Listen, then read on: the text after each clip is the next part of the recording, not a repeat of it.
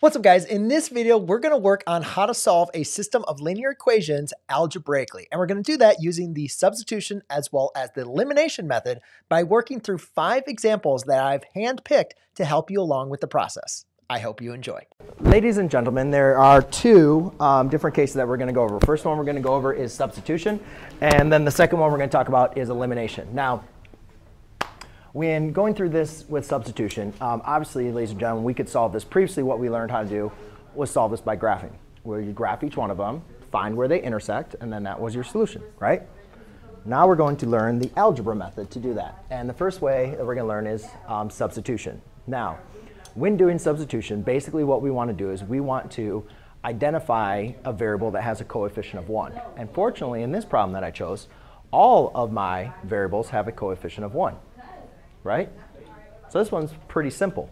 However, not always is going to be the case. Sometimes there'll be like 2 here, 3 here, and like a 6 here or something.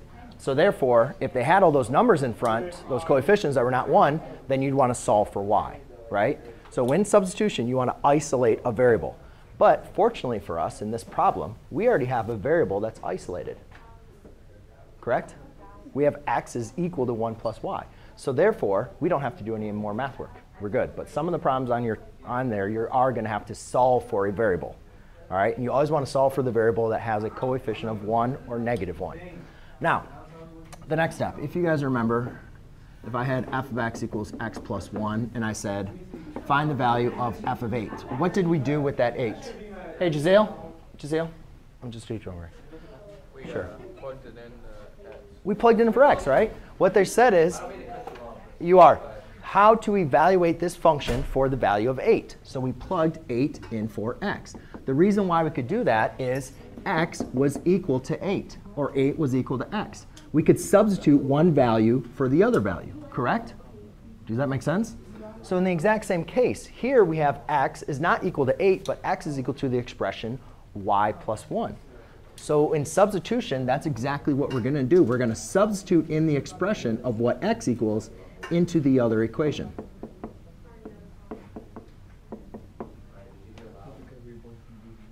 Does everybody see what I did? I took what x equaled, which is 1 plus y, and I plugged that in for x. Okay? Now, the reason why that's important is now we have an equation with just y. And we can solve an equation with one variable. I don't really need these parentheses, so it's 1 plus 2y equals 1. Solve for y, so I subtract 1 on both sides. 2y equals 0. Divide by 2, divide by 2. Y equals 0. So therefore, the coordinate, if you're thinking about the graph, the point where these two intersect is at when y equals 0. Now let's figure out the x coordinate, right? Because remember, it's a coordinate point where they intersect. So I can plug 0 in for y. So I have y, or 1 plus 0 equals x. 1 equals x. That means my coordinate point is 1, 0. That's where these two lines, if I was to graph them, would intersect. So since they intersect at one point, this would be called an independent, consistent system. Does that make sense? Yes? So, ladies and gentlemen, we need to remember our system solving by elimination, right?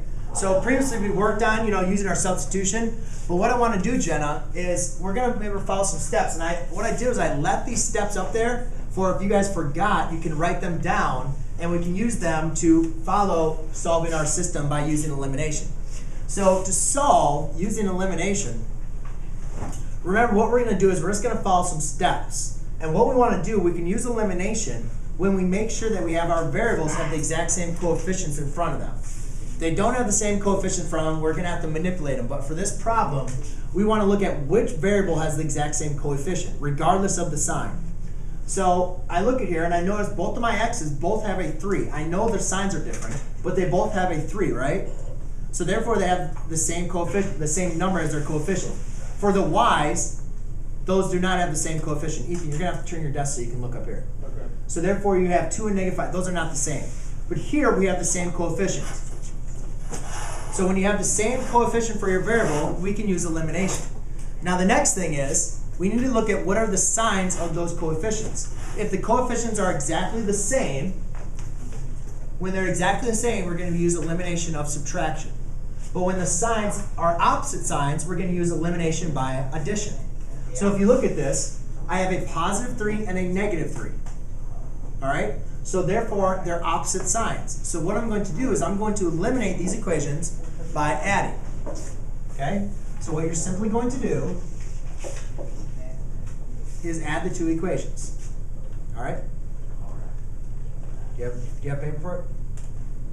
Write it down. So therefore, I have 3x minus, or 3x plus a negative 3x is going to provide me 0x. 2y plus negative 5y will provide me a negative 3y. And negative 19 plus positive 25 is going to provide me 6. Okay? Now, obviously, you guys notice what happens when we have 0 times anything. It goes to 0, right? So what we say is we just eliminated our variable. So now I have a negative 3y equals 6. So ladies and gentlemen, remember when we're talking about systems, right? And I'm saying, hey, find the solution of the system. What that means is, all right, where our two equations, are going to, share a point. Where they're, and we looked at that on the graphs, is where the two lines intersected, right? They share a common point. So here, what I do is I now just need to solve for my y. So to solve for y, divide by negative 3 on both sides. Now I get y equals negative 2. So I found the value of the y coordinate of where these two lines intersect is at negative 2. So now I need to find the value of x. So since I know y equals negative 2, I can substitute negative 2 in for the y variable. And it doesn't matter which one you pick to solve for x. I usually don't like to deal with the negative, so I'm going to plug negative 2 in for y into the top equation. So I have 3x plus 2 times negative 2 equals negative 19. Well, now, ladies and gentlemen, we just can solve for x. So I have 3x plus, or 3x minus 4 equals negative 19. Yes, question or what? Okay. So you just take your negative 2, plug it in for your y, and then evaluate it. Now, just to solve for x, guys, it's just like working a two-step equation. Undo subtraction of 4 by adding 4 to the other side. 3x equals a negative 15. Divide by 3. X equals negative 5. Therefore, I know that y equals negative 2, x equals negative 5 is going to be the solution of your two equations. All right? So therefore, my final answer is going to be 5, comma, negative 2, if I wanted to write it as a coordinate point. Right? Remember coordinate point, we're dealing with the graphing, that's where the two lines intersect. So, step number 1. We need to identify a variable with a coefficient of 1 or negative 1. So you guys remember the coefficient is going to be the value that's being multiplied in front of, multiplied by your variable. So basically what we're looking for is a variable that is by itself, because that basically means that it's being multiplied by 1. Or if it was a negative, then it'd be multiplied by negative 1. Does everybody follow me? Yes? OK. So you guys can see that x is my variable that has a coefficient of 1 or negative 1. All right? Step number 2. Solve for that variable using inverse operations. So to solve, I'm just going to kind of make a nice little side note over here so I can make sure I can apply my operations. Now, the reason you could really do this for any variable, the reason why I tell you guys to choose a variable for when it has 1 or negative 1 is because all we have to do to solve for this variable is subtract the 3y. So therefore, x equals negative 3y plus 5.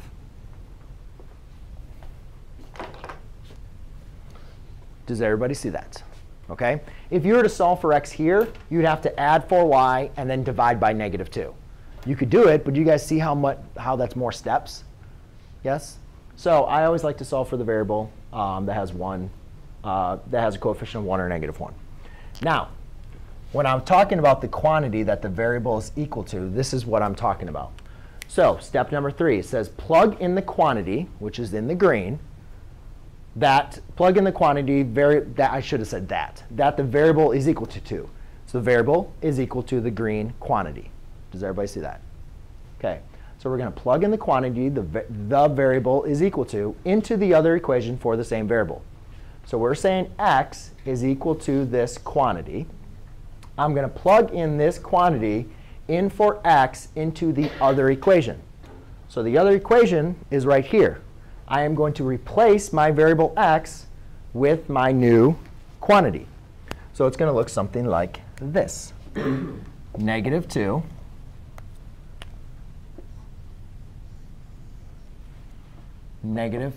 times -3y plus 5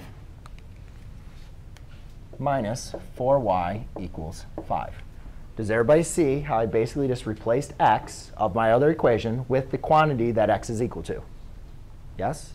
Now, ladies and gentlemen, we don't really use boxes. In math, when we want to replace something, we use a different mathematical symbol. Yes? Parentheses. So technically, ladies and gentlemen, it should look like this. OK? We don't really. I just use the green box so you guys could like visually see, oh, that goes there. But basically, we're going to want to use parentheses. And the reason why parentheses are going to be helpful is because that also is going to remind us that we have to apply distributive property. Because going to the next step, it says simplify and solve for the other variable. So now we're dealing with an equation that has y. Up to this point, we were talking about x. We solved for x, and we plugged x in. Now we're solving for the other variable, which is y. So when I apply distributive property, I get a positive 6y minus 10 minus 4y equals 5. Again, we do not have to use properties of equality when we have like terms on the same side. I can simply just combine 6y and minus -4y because they're on the same side of the equation.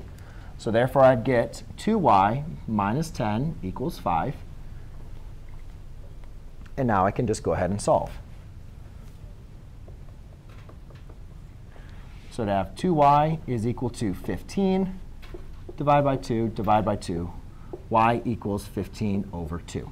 Now, I'd like you guys to leave this as a fraction. If you want to convert it to a decimal, and on your EOC you have a calculator available, that's great. But if you don't have a calculator available, a lot of fraction operations are going to be easier to go ahead and compute the correct answer. Decimals sometimes can get messy. Well, fractions will get messy as well. But anyways, so therefore we solve for the variable. Now you're going to plug the value back. So the value that y is equal to is 15/2. So you're going to plug the value back into the equation for the same variable. Use the equation for the other variable. So you guys can see that over here, I already have x solved. I now know what y is. So I'm going to plug this in for y. So when I do that, I have x equals -3 times what y is equal to plus 5.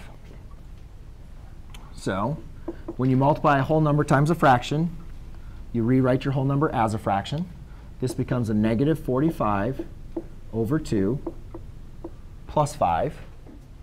To add a whole number to a fraction, you have to have common denominators. So I'd multiply by 2 over 2.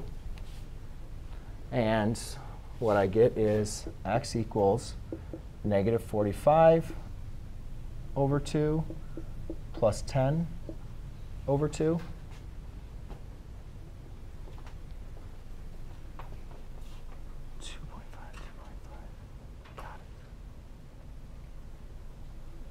That's not the same.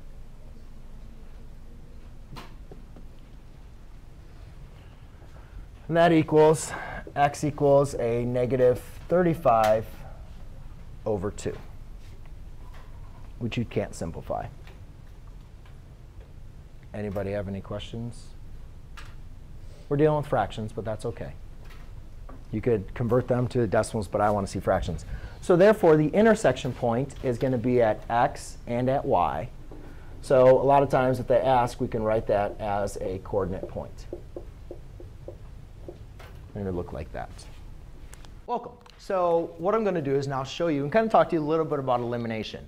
And what I'd like to go back into is, remember, when we had a system, I'm just going to make something up. But when we had a system of equations with two variables, what we wanted to do was try to determine how we could isolate one variable. Because if we could isolate one variable and then substitute that into the other equation, what we would do is we would have an equation that was, we'd have an equation that only had one variable, either the x's or the y's or whatever variables we were dealing with. But we'd have an equation with only one variable that we could then solve for. So that's very important when having two equations. When we want to solve for them, we need to combine them to get one equation that's only going to have one variable. So substitution, we always wanted to isolate the variable and then plug it into the other equation. However, there's another method that we can do to get us to one equation with one variable. And this is what we call the elimination method.